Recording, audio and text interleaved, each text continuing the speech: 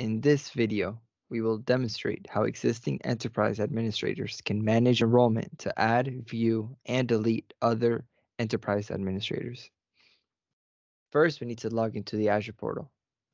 After we log in, we'll navigate to the Cost Management and Billing blade. We'll need to select the appropriate billing scope. In this scenario, I'll click on TOSO. Next, we need to navigate to the Access Control blade.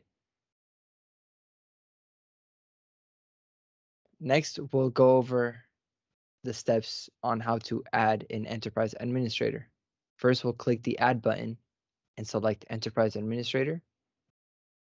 First, we need to create an email address. Then we will have to select the authorization type for this account. The two options are Microsoft account and work or school account. In this scenario, we will click Microsoft account. Next, we will decide whether or not to provide read-only access. The default option is no. The Who to Notify field represents the email address to which the notification emails will be delivered for the administrator that is being added or invited. This is an optional field. Enterprise administrators will receive notifications for usages and quotas. We can choose a frequency of these emails as daily, weekly, monthly, or turn them off completely. The default is weekly. Next, we'll click Add to add the role assignment. Next, we will cover over the steps on how to edit an enterprise administrator. First, we'll need to select the account that we want to edit. We'll choose this first one. We'll hover over here to open the context menu and we'll click Edit. I'll make a change that the account will have read-only access, and I will click Apply.